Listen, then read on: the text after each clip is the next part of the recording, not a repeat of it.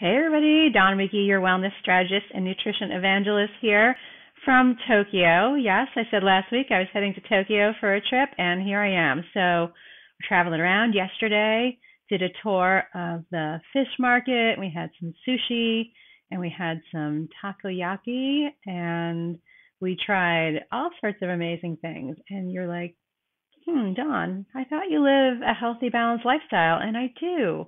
And that's what I want to talk about today is traveling while having fun, having all the great flavors, having all the great food, and still treating your body well. So, what we did is what I always do is I made sure to eat regularly throughout the day, every 3 to 4 hours. I had some snacks with me just in case we weren't sort of at a convenient place.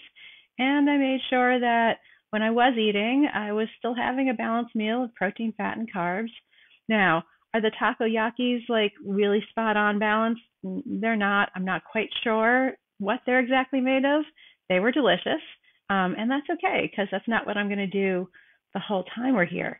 Today we're going to walk through the Imperial Gardens, so we're getting lots of steps in, lots of intentional movement, and I think I'm going to book a massage. So recharge time, self-care time, all the good things, because for sure, with all the extra salt I had yesterday, I'm definitely retaining some water today.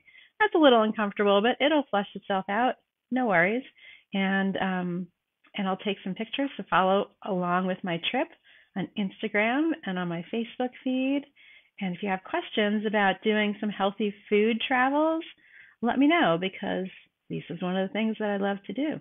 So don't worry, you can have fun and all the flavors and not miss out on anything else.